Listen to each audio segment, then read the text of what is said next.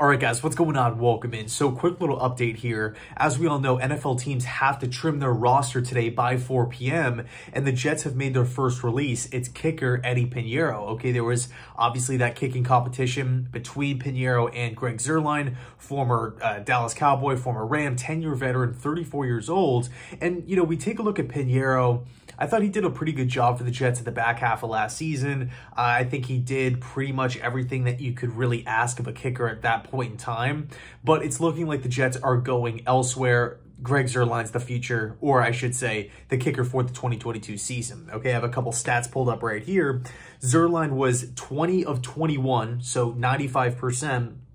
In field goals from 20 yards through 39 yards. So it's looking like most of his misses came in the 40 to 50 yard range. And overall, he had 35 field goal attempts last season and made 29. So overall, pretty efficient, not a liability out there. And it seems like, you know, according to the numbers, and by the way, this is coming off of, you know, a 2021 season. Again, 10-year vet, has been an extremely successful kicker in the past. I think really the biggest thing the Jets need is somebody to go out there and nail the easy kicks, right? Who's going to be the most consistent kicker out there?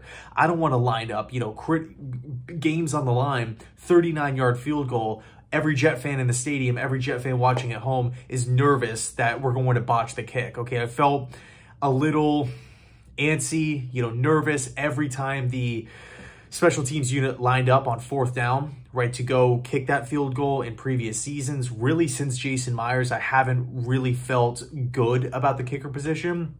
But I got to be honest, I think with Greg Zuerlein manning it, I think it's a smart move, right? And, you know, we also have to take a look at, you know, because he's so old, he's been in big games, he's nailed game-winning kicks before. I think it's the smart move by Joe Douglas, by this Jets organization. Anyway, thanks so much for watching. Let me know your thoughts down below. And as always, go Jets.